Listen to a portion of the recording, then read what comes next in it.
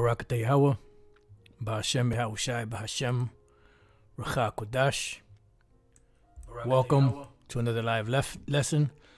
The name of this one is Chi Psi Stigma equals 666. And pretty much this is centered off of a video I was watching last night. Well, actually, during the course of the day, I was watching this video that Elder Pastor did called Shame, Shame, Shame, the update, a must-watch video. And pretty much he was going into it.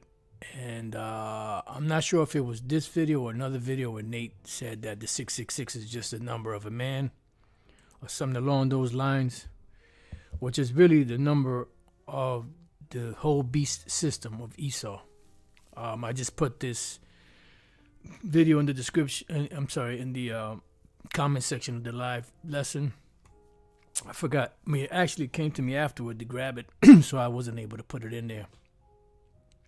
But pretty much we're going to deal with that 666 or stigma, or should I say Chi Psi stigma, you know, to show you that it's all a part of the system, not just something that, you know, it's just a number of a man, you know, like almost, I mean, I don't think he's saying that, but almost like implying that it's, you know, the Antichrist. So lucky, I'm just stirring up this, you know, this coffee that I made. I'm not trying to get y'all in the sunken place by the spoon and the cup, whatever. You know how that woman was trying to get Jake. Anyways, years ago, excuse me, Spirit had me do a lesson on Revelation 17 and 5. This is a re-upload on GMS Info Doc Channel 12. I believe it was on GMS Info Doc Channel 11. It's on GMS Lashawan Kodash in 2 parts. And I'm not sure if it was on GMS Lexicon or GMS that got clipped.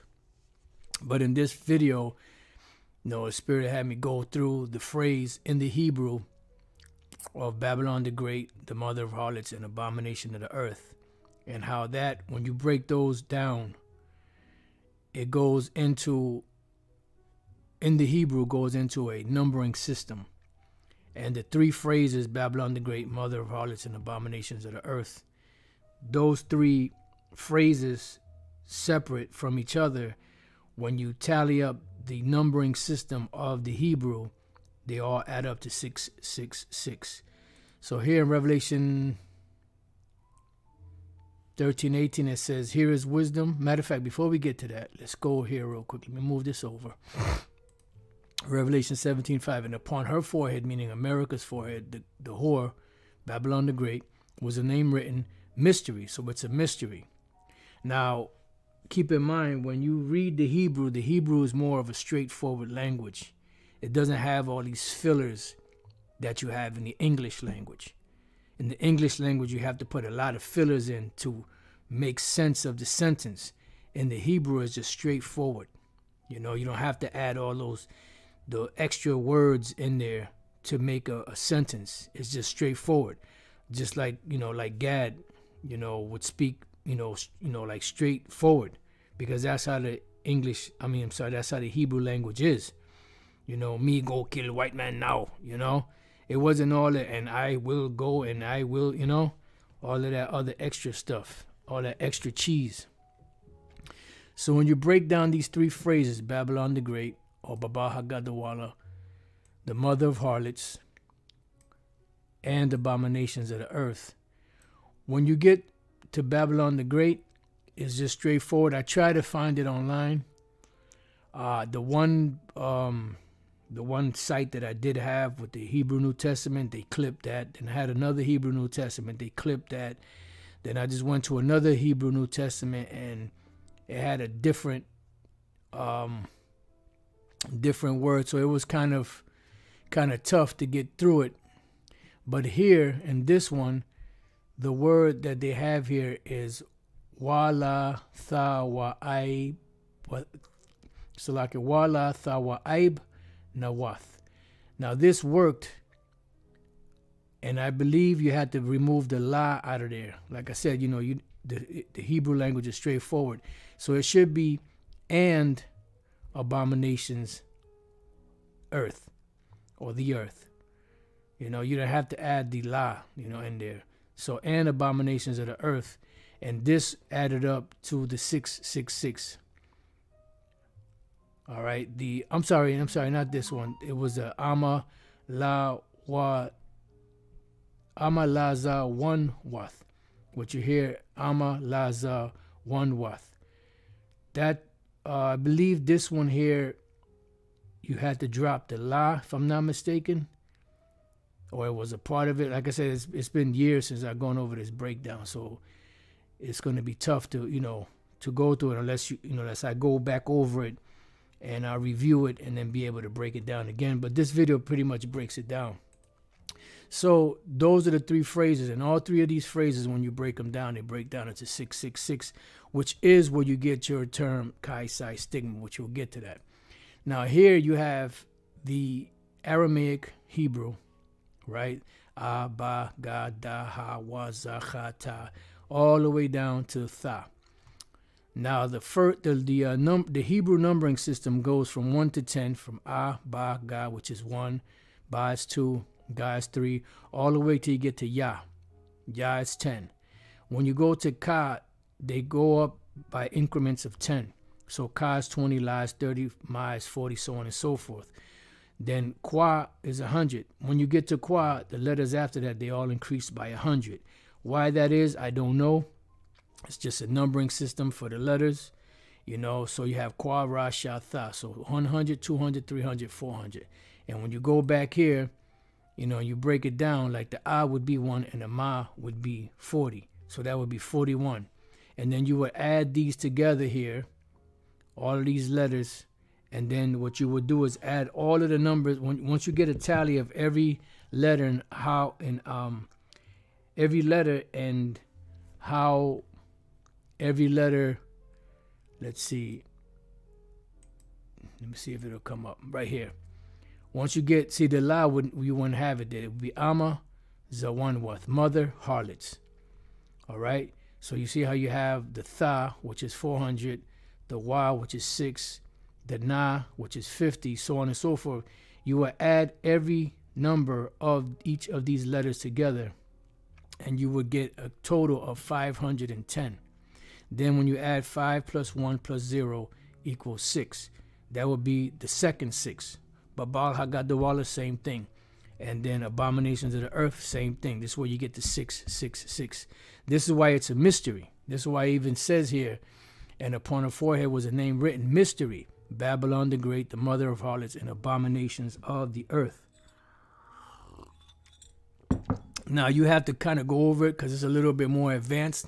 So you kind of will have to go over it a few times before you could actually get it. But I showed you, you know, the numbering system. And when we get to Revelation 13 and 18, it says, here is wisdom. So the prophets were given visions.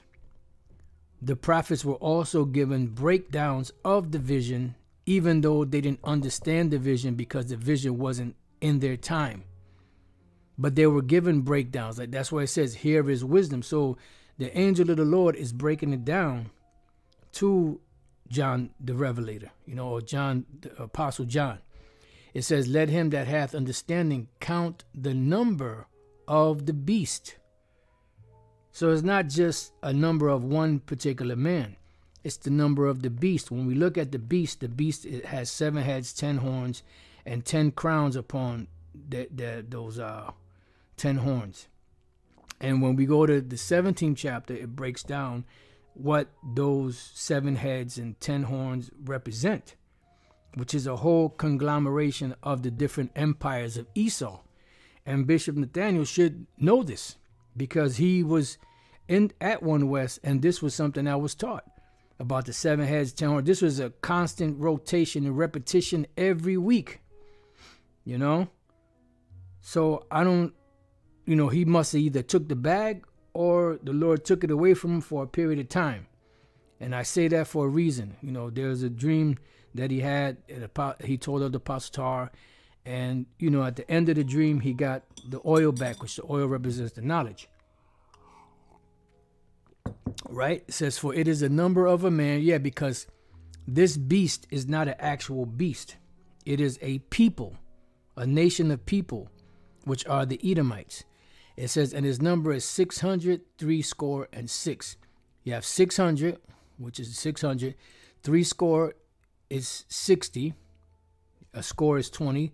So 20 times 3 is 60.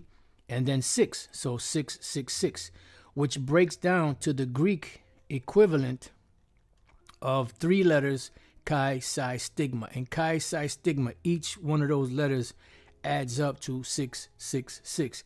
It doesn't really break it down here what it means, you know, so we're going to have to go through, you know, other sources to get more of an understanding. So it just says 666, the meaning of which is the basis of much vain speculation, because it's a mystery, and the mystery was not revealed to Esau, but it was revealed to the prophets. Let's go to Amos chapter 3 and 7. It says, surely the Lord power will do nothing, but he revealeth his secret unto his servants, the prophets. Right. So these mysteries have been revealed, because prior to the Lord bringing down a particular empire, mysteries have to be revealed. The people that are ruling have to be told what's going on. They have to be revealed. And then afterward comes the judgment of Yahweh Bashem Yahushai. So Colossians chapter 1. Oh, and by the way, man, Satan don't like this. He don't like this lesson for some reason. Because as I was trying to put something together, I was drinking a green juice earlier, and the green juice, Satan made me knock it over. It spilled all over my keyboard, all over the floor. You know, I was catching hell trying to put this lesson together. So Lord's will, it'll be an edifying lesson. So Colossians 1:25, whereof I am made whereof, Salakia, I am made a minister. This is the Apostle Paul speaking, according to the dispensation of the Most High, which is given to me for you. Each prophet has a certain portion given to them, to fulfill the word of the Most High, even the mystery which hath been hid from ages, which is what? A secret, and from generations, but now is made manifest to his saints. So who are the saints? The Israelites. But then you have the prophets among the saints that are the ones that are giving these revelations and mysteries and prophecies, so on and so forth. All right. So going back, and it goes into the, you know, the Israelite foreigner mystery, you know, which the Gentiles or the Israelite foreigners were being brought back into the fold, you know, eventually. But in general, all mysteries are revealed to the prophets. All right, we just read that in Amos 3. And the reason why I said that is, well, see, he didn't read the 27th verse, you know, which deals with the Gentiles. You know how vocab does. All right, so now, dealing with that, let's go from there, because it said chi, psi, stigma, right? Now, which is 666. Now, we're going to get into something called the Universal Product Code. So just bear with me 1 second. Universal Product Code is a UPC symbol, which is the symbol that you see here. And these are product codes to identify what the product is, you know, how many they have available in inventory, how many they need to order, how many they've sold, you know, so on and so forth. It's a tracking system, which was created by an individual by the name of George Laurer, which was an Edomite, or seems to be like an Edomite, that worked for a company called IBM, which pretty much IBM, you know, had a different name. I don't remember offhand right now the old name that they went under, tabulating system or something like that, which the word tabulating is where you get the word tabs, or keeping tabs on people. And this is what they did. They set up a system to where they can keep tabs on products, but they had, remember, whatever they do, it's a trial run for something else. You know, so your social security number, these UPC codes, these were all, you know, things that they did to test them or trials for the real deal, you know, which is the MOTB, which is a C-hip. Now it says George Joseph Laurel III was an American engineer for IBM at Research Triangle Park in North Carolina. He published 20 bulletins, held 28 patents, and developed the Universal Product Code, UPC, in the early 1970s. He devised the coding and pattern used for the UPC based on Joe Woodland's more general idea for barcodes. And the reason why they have these barcodes is because they want to track. Of course, they're not going to, you know, they have to have a trial first, so they're going to do it on products, but eventually people are products, because when you have a slave is a commodity. A slave is not a person in the eyes of Esau. A slave is nothing more than a commodity, you know, something that you buy and sell, you know, on the open stock market.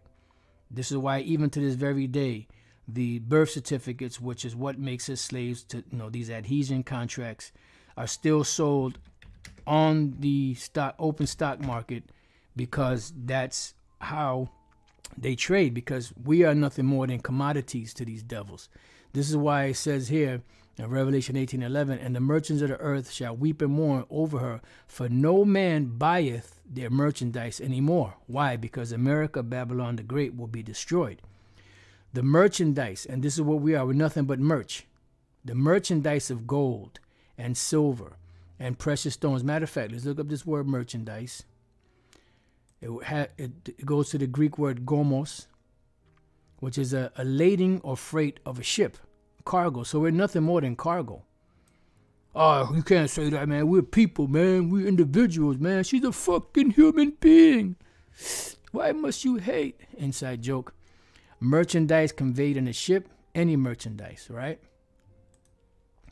So it goes on to say of gold and silver and precious stones and pearls and fine linen, and of pearls and fine linen and purple and silk and scarlet and all fine wood and all manner of vessels of ivory and all manner of vessels of most precious wood and of brass and iron and marble. And these are all things that are found here on the shores of America, you know, that they sell.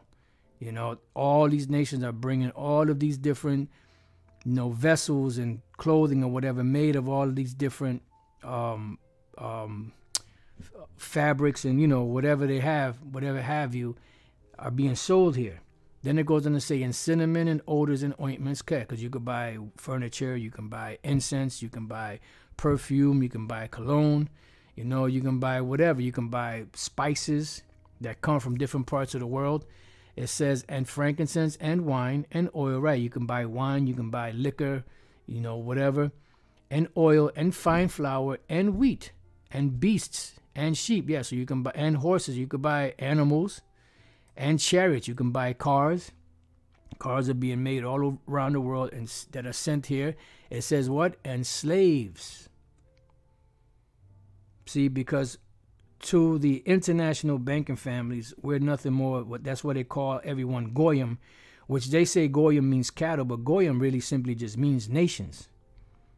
That's where you get the word goyim from, or Gentile. It just means nations, you know. But I don't know where they get the term cattle from, but that's what they call the people, goyim, or cattle.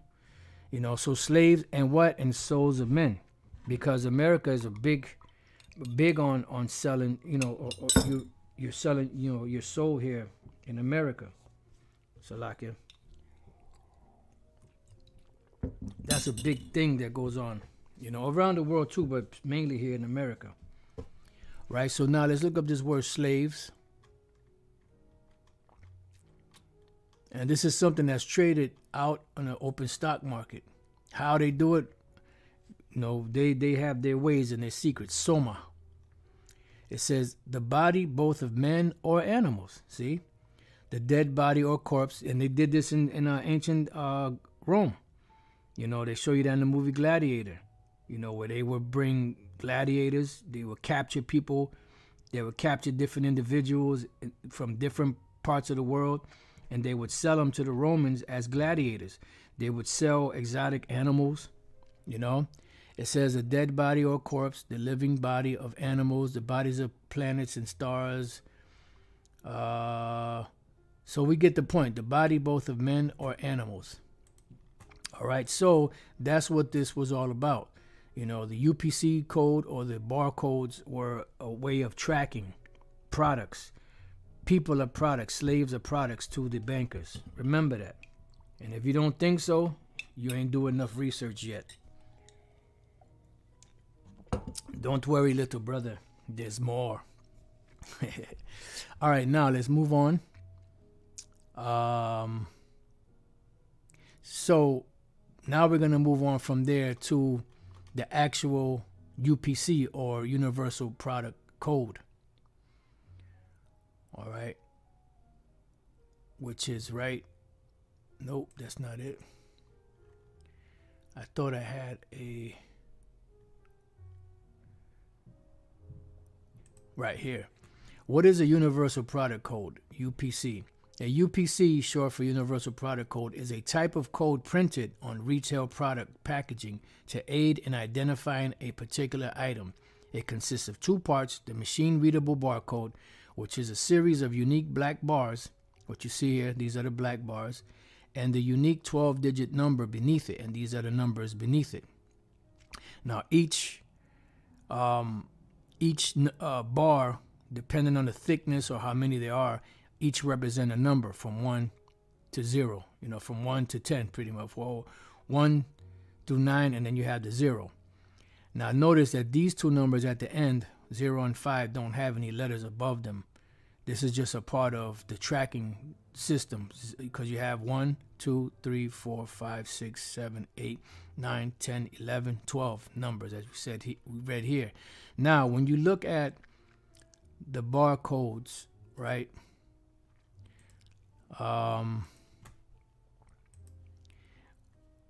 Each number, if you go over each number has a bar, you know, with a certain type of thickness to identify when they scan it, to identify what this particular product is. So you have number 1, you have number 2, which are two lines which are spread apart. You have number 3, which is 2 thick lines spread apart. You have 4. I'm sorry, this is something else. You have 4 here, this line here. Then you have number 5. So the way they're set up, then you have 6. Now 6 is what? 2 small lines side by side. You know, then you have 7, 8, you know, so on and so forth. But what you do have here is, if you look at the 6, the 2 lines that are identical side by side, at the beginning, middle, and end of the barcode, you have these same lines, because these 3 lines here, well, it's actually 6 lines, 1, 2, 3, that's where you get your 666, because when you look at the 6, the 2 lines equal the 6. You have a 6 here, a 6 there, and a 6 here. So that's 666. So this is all a part of the same system. It's a tracking system. And it all revolves around buying and selling. This is why in Revelation, the 13th chapter, it says, the 17th verse, and that no man might buy or sell, save he or only he that had the MARK, or the name of the beast, or the number of his name. And the angel of the Lord gave the Apostle John the number, which is 666. Now, I found some info online here, just typed in a couple of words. This is Greek stigma, Latin stigmata. Greek stigma, stigma, Latin stigmata, tattoo. Brand, mark, blot, scar, prick, social blot, scar of service, burn mark, sign of shame. And the Spirit always has me go to Galatians 6 and 17 to go into that. So we're going to get to that. But before we get into that, let's continue on here. Now, what you have here is really the Karax, which the Karax is the delivery system of etching these marks into the skin. All right. Now, you could brand, you know, with a hot branding iron, or you can prick into the skin. And this is what the Apostle John saw on the island of Patmos when he saw the people coming, you know, and being branded with this particular MARK, which is the MOTB, which is the C-hip. And everyone that had that mark was destined to be destroyed, but they also were able to operate and do business, in society. Those that didn't were not able to partake. And this is pretty much, everyone's going to be left to the mercy of the so-called banking elite, but the elect are going to be left to the mercy of Yahweh Bashem Yahushai. So it says, an awl was used to pierce the ears of a slave. An earring was given to show that the slave was attached to his master. And this was the awl. Today, it would be in the form of the so-called, jab that is used to send forth the C-hip under the skin or under the in the skull, or wherever they put it at, It says background information. Greco-Roman culture branded marks where Greco-Roman culture branded marks were given to domestic animals, slaves, criminals, soldiers, and worshipers, followers. You see? So pretty much they have everything categorized. Categorio, in Revelation 12, the accuser of thy brethren. So because Esau, his thing is categorizing everything, because everything has to make sense to him. It says it was customary to brand cattle as a means to make theft more difficult. Did you hear that? It was customary to brand cattle as a means to make theft more difficult. And this is why they want to brand people with this particular device, so that they can't cut out the international banking families from every transaction that they make, because they want it all. They're not satisfied with having hundreds of trillions of dollars. They want everything that you have, everything that we have, and they want us as, perpetual slaves for all eternity. This is why they created the central bank, and they have central banks around the world working together for the same purpose, to put the whole world into slavery, into debt. Because debt, when someone is in debt, debt brings forth slavery. Because when you have nothing else to pay with money-wise, you have to give up your cattle, you have to give up your home, you have to give up your land, and eventually when there's nothing else to give, you have to give up yourself as a servant. You see? And this is why sometimes in Israel, Jake would fall, into that. They would fall into poverty, and they would have to sell themselves over to an Israelite, and sometimes they even had to sell themselves over to other nations. And what happened when it came to an Israelite, they would work for the Israelite for like 6 years, and then be set free on the 7th year. And by that time, the Israelite master that he worked for would provide him sufficient amount of money and goods so that he can pretty much be sustained again. And if he happened to fall into poverty and be sold to a nation, to another nation, then his brother, if he had the money, or if he had the money sufficient enough, he can buy his own freedom, or his kin can buy his freedom for him. So slavery is something that's been around as long as the world has been here. All right. And this is why they're pushing that debt slavery on people, because they know that ultimately when you have nowhere to go, you got to come to them. So at the end of the day, this is why Yahweh Shai said, because you have kept the word of my patience, I also will keep thee from the hour of temptation, which shall come upon all the world to try them. The man who bore the stigma, a sign of dishonor since antiquity, was given to robbers, criminals, slaves, and prisoners. Plato's law, number 9, 854d, states, whosoever is caught robbing a temple, if he be a foreigner or slave, his curse shall be branded on his forehead. Caligula even branded the foreheads of some citizens who were condemned to forced labor in the construction of buildings and roads. See, the runaway slave was branded on the forehead with the letters FUG, meaning fugitivus or fugitive. Right. And this is why in slavery, this is another way that America, you know, was revived in the same way that the ancient Roman Empire was. When they revived, it pretty much got its power from ancient Rome, not just governmentally or financially, but also in the dealing of slaves, dealing of commerce, business, so on and so forth. Desire for marks. In some situations, marks are given to denote membership in a group, tribe, or cultic deity. Yeah, like you have them Hamites, they have tribal marks. The recruit to the Roman army was marked by tattooed signs on the hand. This mark denotes loyalty to one's superior, but it was an actual mark. You know, because you have Bishop Nathaniel, which teaches, and others teach, that the right hand represents, you know, loyalty, and then the forehead represents, you know, your mindset, or however they broke it down. But no, it's going to be something that's actually put in there, because ancient customs also did the same thing. They would brand it on the hand, they would brand it on the forehead. But in this case, in today's time, seeing that knowledge has increased, they're talking about everything going subdermally, which is under the skin. When a follower was given the sacred mark, he was dedicated to the god and became its servant. Therefore, this servant was put under the god's protection. The servant of the god Dionysius Bacchus was given a tattoo of an ivy leaf. See? Dionysius was the god of the grape harvest. Then his master shall bring him to God, and he shall bring him to the door or doorpost, and his master shall pierce his ear with an awl, and he shall serve him permanently. And that goes also with Exodus 21.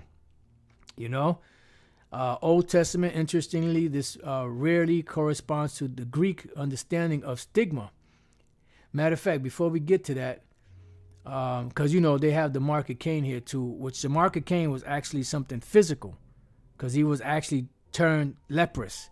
But that has nothing to do with the mark of the beast, or the MOTB. Now, let's go real quick here to Galatians before we get back.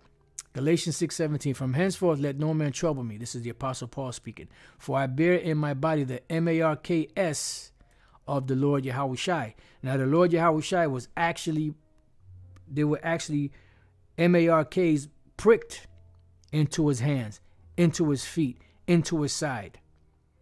All right? Now, the Apostle Paul is using it here figuratively, but these are actually marks that actually happened to the Lord.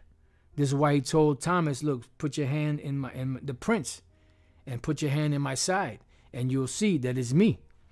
And when he realized it was him, he said, my Lord and my God.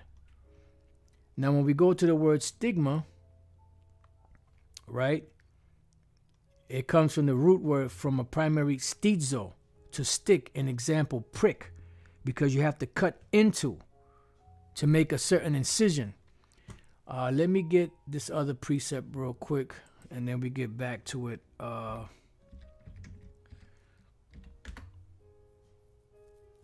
right, cool. So stigma, right?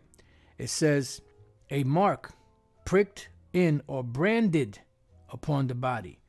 To ancient Oriental usage, slaves and soldiers bore the name or the stamp of their master or commander, branded or pricked, cut into their bodies to indicate what master or general they belong to, right? And just like in Revelation 13, this mark here, I'm not sure if it's going to say it here. Let's see, which is charagma, which is the actual device that makes you the slave. Let me see. Right. Of the mark stamped on the forehead or the right hand as the what? Badge of the followers of the Antichrist. You see? So the actual branding, it's an actual badge. When you go to work, you have to have a badge, right? And, you know, in certain places, you know, to get in the building and out, they give you a particular badge, and you wave the badge or you swipe the badge, and you can get in and out. You know, I worked for Amazon years ago, and that was so. I had a badge, I had to wave it to get in, you know, to the place. But they're going to actually put it into someone. As we read over here, to make it more difficult to steal. See? So you won't be able to operate in this system that's coming without the MARK, which is, or the MOTB, which is the C of Esau. All right. So now going back. So it says, and there were even some devotees. This is going back to the word stigma. There were even some devotees who stamped themselves in this way, with the token of their gods. All right, stizo, to stick, prick.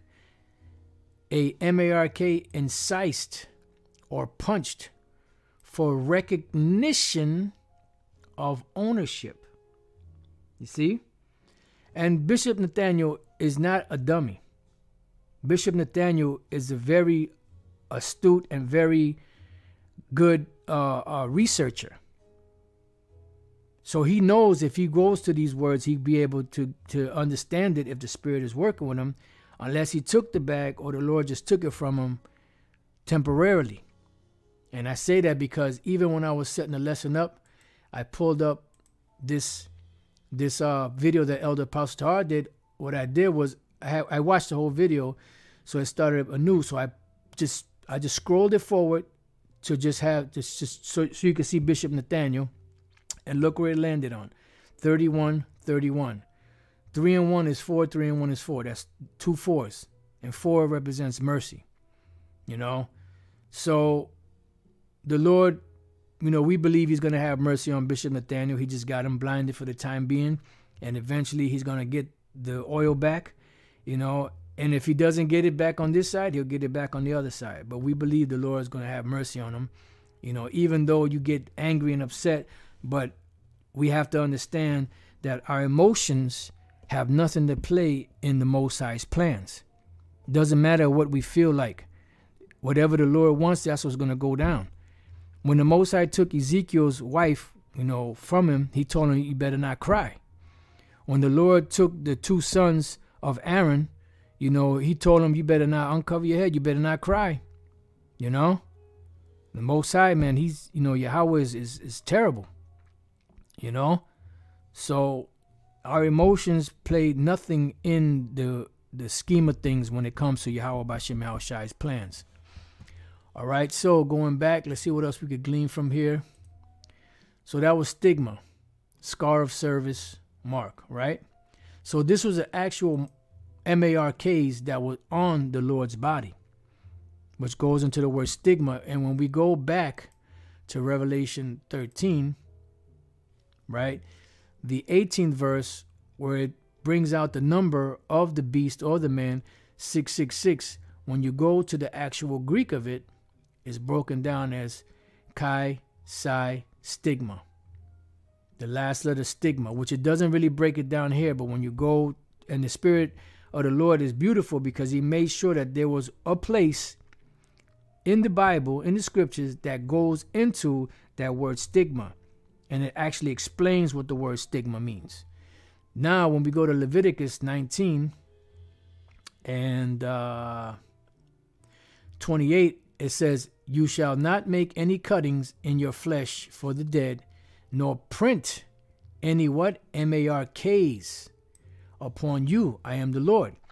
This is where looking up words in the original language is so key and very important. Because when you look up the MARK of Cain, right? MARK of Cain, right? It says, and the Lord said unto him, therefore, whosoever slayeth Cain, vengeance shall be taken on him sevenfold. And the Lord said a MARK upon Cain, lest any finding him should kill him.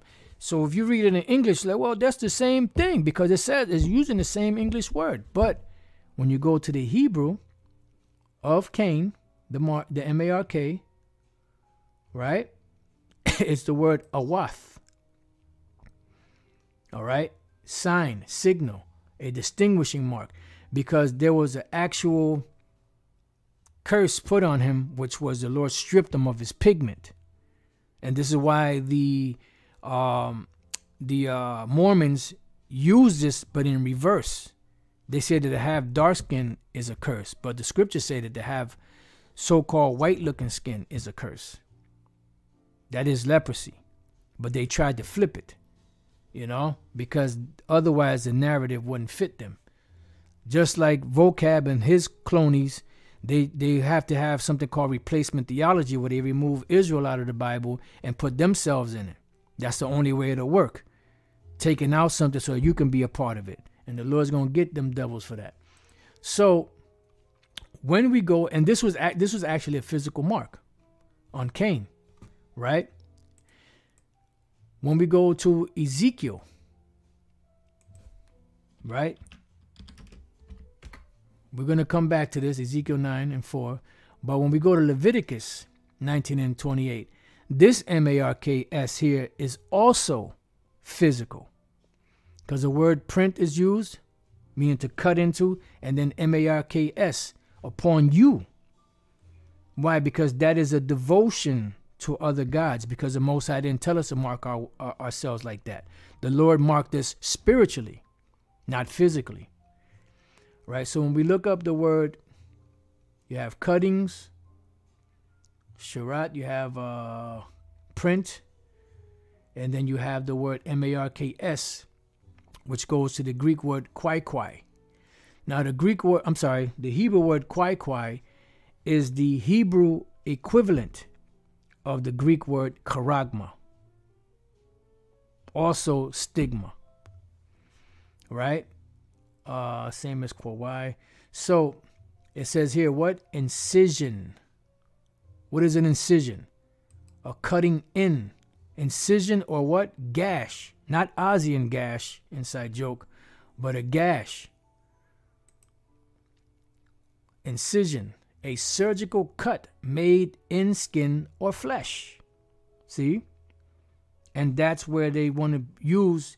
This is why this devil Noah Harari Yuval, or whatever the hell his name is, he's always talking about tracking people subdermally.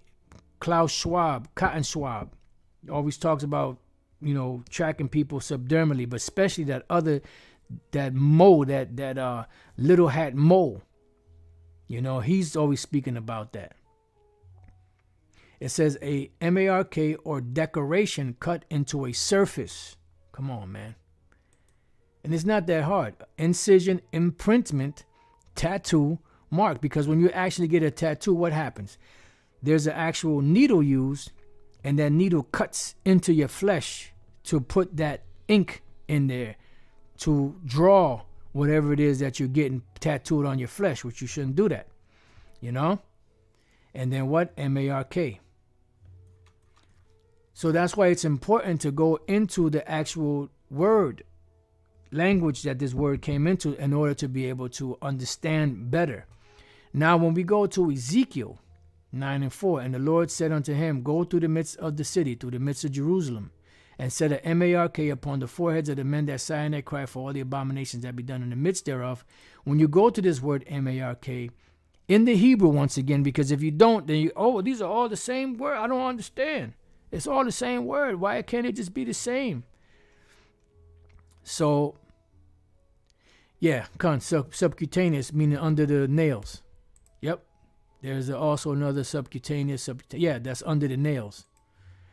When you look at this word mark here, this word here is thawah, which is different from awath for Cain, which awath was an actual physical mark put upon Cain.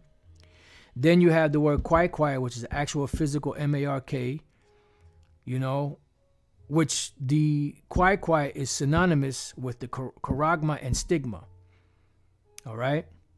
And the thawah is a spiritual mark from the Lord Yahweh B'Shem Yahushai, because the Most High is spiritual, Esau is carnal.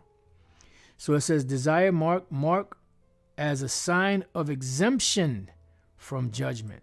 So these are individual spirits out here of Israel that are part of the elect, that are set aside so that they won't be judged. They're exempted from judgment because they are part of the elect and they will be saved.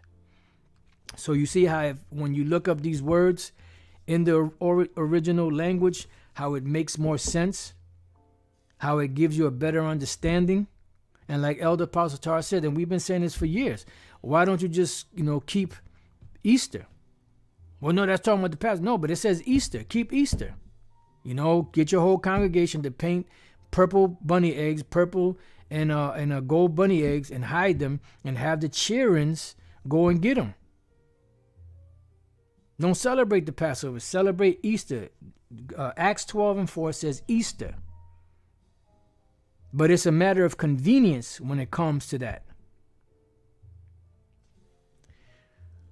So we'll see. We'll see. So it goes on to say Old Testament. Interestingly, this rarely corresponds to the Greek understanding of stigma. Instead of meaning stigma, this term literally means a little ball, a piece of jewelry, point and moment. Other Hebrew terms convey the notion of an mark expressing attachment to a man or to the Most High, right? Which that's what we read, the Thawah. When a slave wanted to attach himself to his master, the slave's ear was pierced by an awl at the doorpost in the Most High's presence. The slave's earring indicated a mark of slavery and sign of becoming protected by his master. And when you take this charagma from these devils, the sea ragamuffin, that's going to be a protection. You're going to make him your God, and you're going to be his slave, his devotee, you know, his disciple. And that's why they want to do it. So this, I don't know why they said that up here, but this, the Old Testament quite corresponds with stigma, corresponds with charagma. All right. It says sacral markings are found in Jacob's prophetic mission and in the Most High's commitment to Jerusalem. In Isaiah 44:5, Jacob claims this one shall write on his hand the Lord's. This alludes to the Babylonian custom of tattooing the slave's hand. Likewise, the Most High makes a confession of Jerusalem in caring for the city. For the Most High has written your name, Jerusalem, in his hands. This helps us understand why the feast of the Passover and redemption of the firstborn are to be taken seriously, as if. All right, so we had to get back to that. The mark of Cain, which we already broke that down, which was a physical mark that was placed upon Cain, which was leprosy, which was the same thing that happened to Miriam. Miriam had an actual physical mark on her when the Lord stripped her of her pigment, and it told us that she was turned white as snow. All right. Then it says New Testament. Interestingly, this term occurs only once, which Barakatah Yahweh Bashem Yahweh Shai, because otherwise, you know, it could have been just left to interpretation. In Galatians 6:17, it is unclear whether or not Paul is speaking figuratively or literally. He was speaking figuratively, but he was speaking literally of the prints that were in Yahushai's hands, his feet, and his side. And that was actual and factual. Matter of fact, I believe that's St. John 20, the 20th chapter. Let me try print. Yep. The other disciples therefore said unto him, we have seen the Lord. But he said unto them, except I shall see in his hand the print of the nails, and put my finger into the print of the nails, and thrust my hand into his side, I will not believe. Let me see. All right. So let's look up this word print real quick.